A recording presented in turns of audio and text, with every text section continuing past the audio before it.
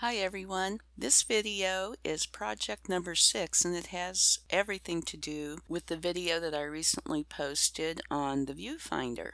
And just FYI, the images that you've been seeing are some of the images that I selected from the viewfinder video. So the project is to take images that I got from the viewfinder video and turn them into something else. Pick some, do thumbnail sketches of them, and then narrow the list down a little.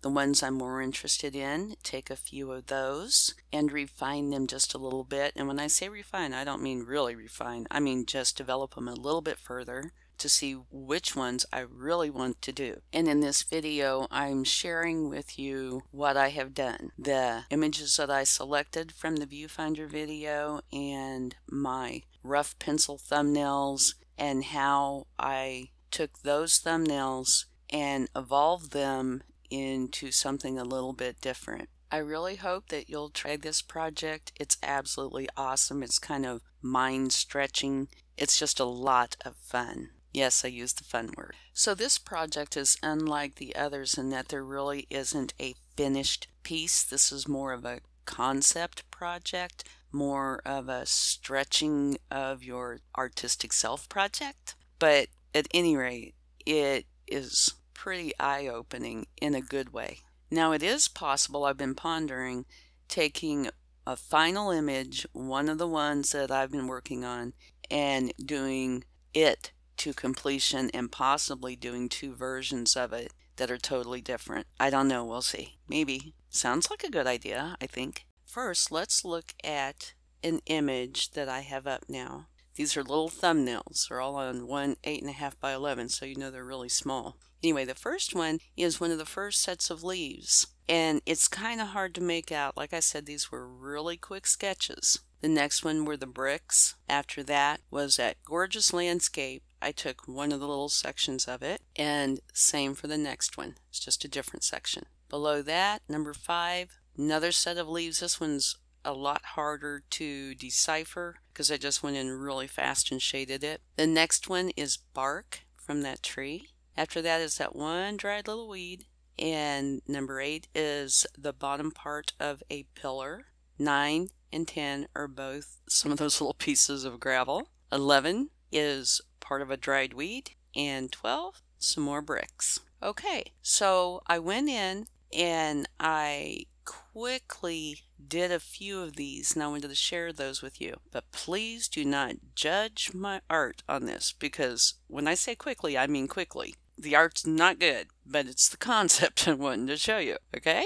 Okay, on this first image on the left is my rough little thumbnail of the leaves that are on the right. If you look at the lines, they're not a perfect match, but you can definitely see the similarities. Okay, so what I am going to do is I'm in Photoshop and I am just very quickly going to transform this for you so you can see how you can start off with some beautiful leaves, and then when your imagination kicks in, you can have it evolve into something totally different. Not leaves at all. But like I said, please do not judge the quality of the art here. I'm like speeding this along so this video won't take forever. What I am doing is I'm going in with kind of an olive green brush and going over the basic shape of this thing. I don't want to tell you, you're going to know what it is in about a minute, unless you can already guess. And maybe you can. I don't know. But you can see over on the right side where I'm kind of pointing it out, and on the left side going in and coloring it. And I have put this on a faster speed so it won't take so long to do, okay? But other than the quality of the artwork, I thought you might like to see how it evolves into this thing. And to me, it was really actually kind of a surprise. I did not foresee it coming at all initially. And I'm hoping by showing you this that it will give you the desire to go and try some of this on your own, because it's really neat to see how your imagination can turn a lovely group of leaves into something that you would never expect yourself. It's just fun. So I guess by now you're starting to get a really good idea of what this is evolving into. You can't help it. That forked tongue and those teeth. Uh-huh. Now, I really had no idea that this was going to evolve into a snake. I typically do not draw snakes. Nothing against them, I just don't do it. But when I saw the way the shapes lined up behind that leaf that is closest to you, it just looked like the body of a snake that was kind of wrapped around. And I thought, oh, well, let's give it a go. And so I did. So, this is what I'm trying to tell you is a lot of fun. You go take out your viewfinder, you gather some images, you come back, you do some rough sketches, and then you look at them and you play with them. And oftentimes you will come up with something that you never thought you would. Sometimes it's representational, like this, a snake is representational. And sometimes it'll be abstract, non-objective. It just varies greatly. That's about it for this one. So if you're ready, we'll go on to the next. All right, on this image, this is one of the ones from that gorgeous landscape. And what I'm doing with it is I'm keeping it close to the same, definitely representational. It is changing because I'm adding more sky, fewer leaves, changing the colors a bit. So I'm taking the actual image and just manipulating it a little bit to be something more that I had envisioned. However, once again, don't look at the artwork because it's really, really rough. Now, I have gone in and taken the bark and the limbs and spent time on that, developing them so they look a little more three-dimensional, a little more rounded. They aren't close to being finished yet, but they have been worked a lot more. When I got to the leaves, I just super fast put some marks in there and then stopped because I was at like 18 minutes into that and I thought, oh dear, can't do that. So I just roughed in the leaves really fast, tossed in a little bit of sky, and called it good. But this will still give you an idea of how you can take an image that you like, but that you want to change, and how to work it a little bit. Some of the changes I did on that were kind of subtle, but if you compared the two, you'll see some very obvious changes. And like I said, I got the bark kind of pretty well worked out, but the leaves, no. I'm so sorry about that. I just wanted this video to be less than like 6 hours. Okay, on to the next. Okay, now on to the gravel. I was excited about doing the gravel. To me, it looks really full of potential. Just think of all the things you could create out of that, like the doodles, dangles, entangles, abstract. There's just so many things, but I really didn't think I would get what I got. And yes, I'm going to leave that as a surprise. You'll find out in just a few minutes. At any rate, I just laid it out and you can see where this big rock is on the kind of bottom right quadrant for the most part. That was my main focus. And so I drew its outline. I didn't shade it in, but I started noticing as I was playing with it that it kind of had a humanoid profile. Didn't really look human, but sort of kinda. Anyway, I decided that I might try to focus on that part a little bit. And there are so many other things that you could do with this, believe it or not. It's one of the most creative ones of the bunch, I think. But anyway, as I drew, a story started coming to me. But now I have to pause for just a second to let you know that yes, I wondered if I had gone over some deep dark edge, because no matter how creative I think the gravel is, that in itself's kind of strange, I surely didn't think that I was going to come up with this story, but that is what happened. And just FYI, I wasn't under the influence of anything other than my sweet tea. I guess when I said the viewfinder images had a real potential for creativity. I wasn't kidding. Okay, back we go. What the story was that there was a man, and those little other rocks on the left reminded me kind of like if you were under the canopy of a tree, the little pieces of shade and sun. I don't know why, but that's what it struck me as. So, what I decided to do was to make this human as if he were under a tree's canopy or behind a bunch of leaves, and he is peeking out or looking out from behind the leaves. Now, why that came to me, I don't really know. It's just I started with a rock and it evolved. So this one actually ended up with a story, or at least the beginnings of a story. Why was this man peeking out from behind the leaves? I don't know how I got that out of a little pile of gravel, but I did.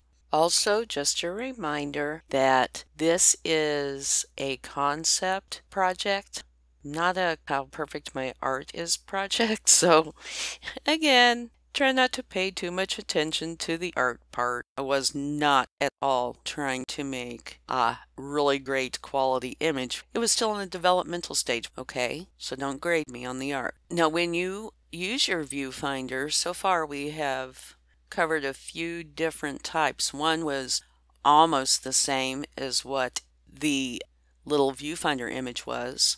One turned from a group of leaves into a snake, and this one turned from a pile of gravel into a man peeking out from behind a bunch of leaves. Now, I know I'm not the only one who can do this. I think it's really worth giving it a try because it stretches that artistic part of your brain. It lets a lot of creativity come forward. Just thought you'd like to know that. So back to what I was saying. When you do something like this, instead of just conceive out of the air, which is, what I usually do, it gives you the basic shapes. So it's kind of like you have parameters that you sort of have to stay within. So it kind of stretches your creativity a little in that respect, because you have parameters. You have to stay within them, at least some of them. And it allows your mind to create in a different way. But it really is worth trying this. It's a lot of fun, and obviously you can get some pretty crazy stuff. Just look at what I created. Oh, by the way, those are the shadows that some of the limbs and leaves are making on him. Okay. Well, now, that felt kind of like a mental workout, but in a good way. I hope you really got something out of this, especially inspiration. So if you like this video, I would greatly appreciate it if you would give it a thumbs up, subscribe, I would love it, and hit the bell notification to be notified of future videos. So let's summarize real quick here. First thing you do is take your viewfinder or viewfinders out and find some images that you're intrigued by that you like. Bring them back, do some really rough sketches, just little thumbnails of the ones that you like. Select one or more of those that you want to refine or take a little further, and then out of those, if you do pick more than one, refine that yet again and narrow it down to one or two that you want to do. Once you're there, then you need to figure out if you want to create a realistic image from the thumbnail or if you want to create something that's more abstract or somewhere between the two, or how you want to go forward. Once you have that done, then take it to finish and see what you get. Now, something I think that would be a lot of fun to do, I kind of mentioned this earlier, and I probably will do this, is do two of them of the same image. Do one that's abstract and one that's a little bit more, well, it doesn't even really have to be like the image in the viewfinder as long as you use the same shapes, and see what you can come up with that's different. I think it would be a really fun project to do, as well as kind of eye-opening and using your artistic brain in a little bit of a different way, which is always good to stretch it out a little. That just didn't sound right. I don't know why.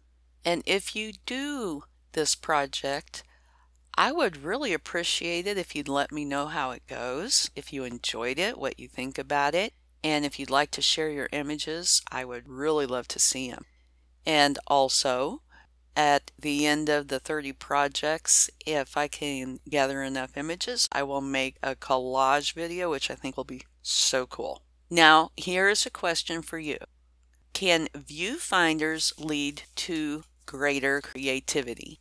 I would say yes, not necessarily all-encompassing, but definitely yes in a different kind of way. There are many things that can be inspirational or spark that creative part of you. So I think the viewfinders are an awesome tool, and at least for me, especially if you want to go down the rabbit hole.